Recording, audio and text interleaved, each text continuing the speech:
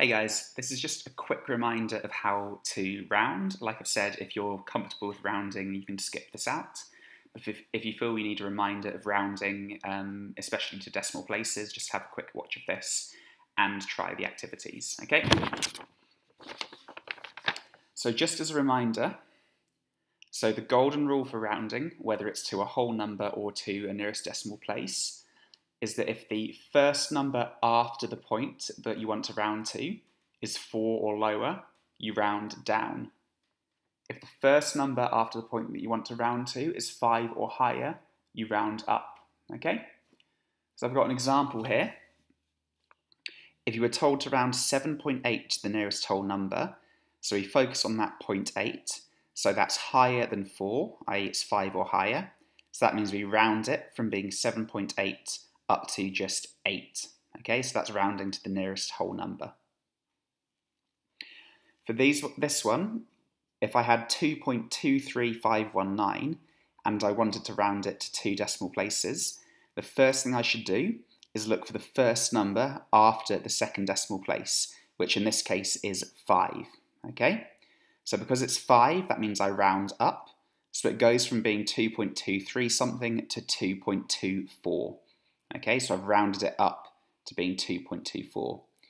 If we imagine that the number where the 5 is was a 3, we'd keep it as 2.23 because we'd be rounding down. Okay?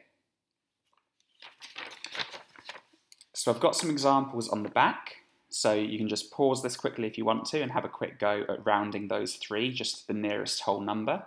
So rounding it to a near whole number, then I'll go through the answers to those, so you can pause it and try those quickly.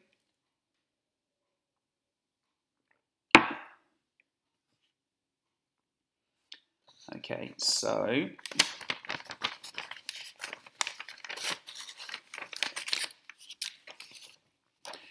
3.2 we've rounded down to become 3, 11.9 we rounded up to become 12, and 341.4 we rounded down to become 341.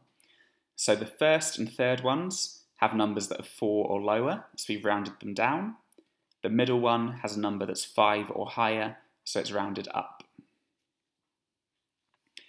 So I've got 3 more there that I want you to round to 1 decimal place, okay? So I want those rounded to 1 decimal place. So once again, you can pause this and have a quick go at rounding them to 1 decimal place.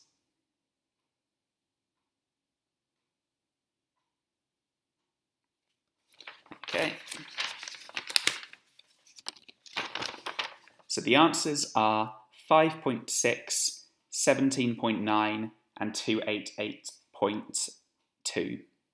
Okay, so for the first one, 5.64, 4 means we round down, so it stays as 5.6. For the next one, 17.89, 9 means we round up, so that 0.8 becomes 0.9. And then the one at the bottom, 288.15, the 5 means we round up, so it rounds up to 288.2, okay? And finally, I've got ones I want to round to 2 decimal places, even the last one, even though it's got lots of different decimal places. Just focus on the 3rd decimal place. That's where you make the decision on where to round it. So once again, I recommend you pause and give yourself a minute or 2 just to try and do those.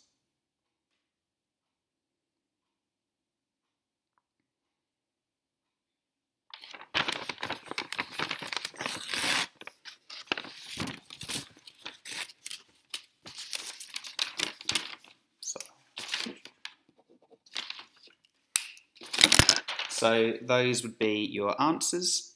So 1.156 would round up to 1.16, okay? So the number after the second decimal place is a 6, that means we round up, so it becomes a 1.16.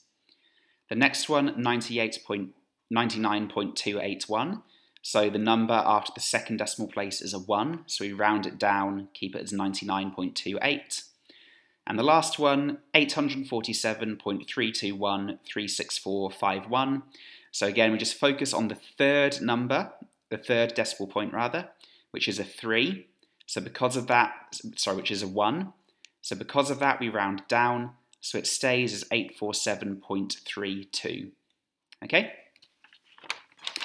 So hopefully that helps just give you a quick reminder of how rounding works. We're looking at Pythagoras today, and the answers that we get using Pythagoras often do result in rounding down. So yeah, hopefully that's helped you with that. Okay, thank you.